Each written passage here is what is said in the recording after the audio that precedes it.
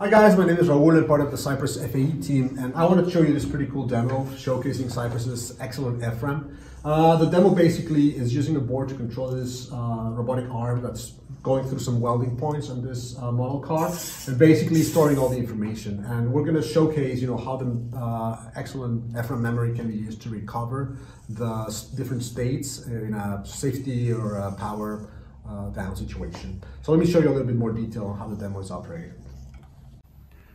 So what we have here is an i.MX8 board that is controlling the motor through this board. The board itself has the Cypress Excelon F-RAM included, but in this case it's a 4 megabit memory, quad SPI. The board also is capturing information from this camera that basically is sending over 10 frames per second. And all of that information, the camera plus the different positions of the motor, are being stored on the F-RAM. So now we're going to do a little change to the demo. So the demo actually enables us to store the data on DRAM. On the board, we have an external DRAM like a normal system. And when we are running, we're going to change the storage to DRAM. What's going to happen now is as the system is going through, we have the camera and everything, all that information is going to the DRAM. When we have a little bit of a hazard situation, I'm going to emulate this, and we have a power outage.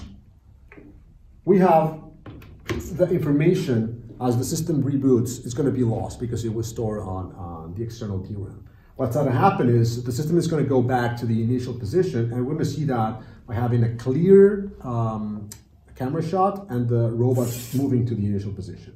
So basically all the information from the failure was lost.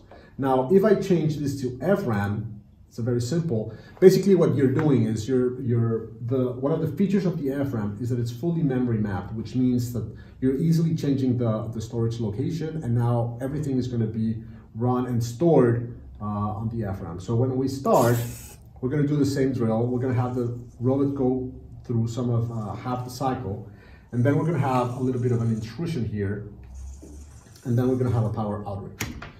Now, the difference in this case is that the system is going to actually be able to retrieve the information from the F-RAM, and we'll be able to see what the last position was. When the system reboots, we're going to see the last position of the robot and the last frame that was captured by the camera.